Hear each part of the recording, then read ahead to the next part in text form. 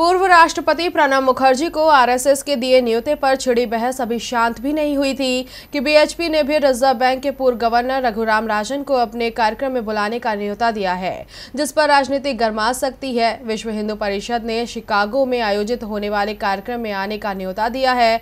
हालांकि रघुराम राजन ने कार्यक्रम में जाने को लेकर अभी तक पूरी तरह से रजामंदी नहीं दी है। कांग्रेस के वरिष्ठ नेता और पूर्व राष्ट्रपति प्रणब मुखर्जी के आरएसएस के कार्यक्रम में जाने को लेकर कांग्रेस और बीजेपी दोनों आपस में टकरा रहे हैं।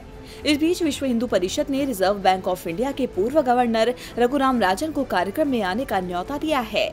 व्हीप ने रघुराम राजन को शिकागो में आयोजित होने वाले विश्व हिंदू कांग्रेस में शामिल होने का निमंत्रण भेजा है।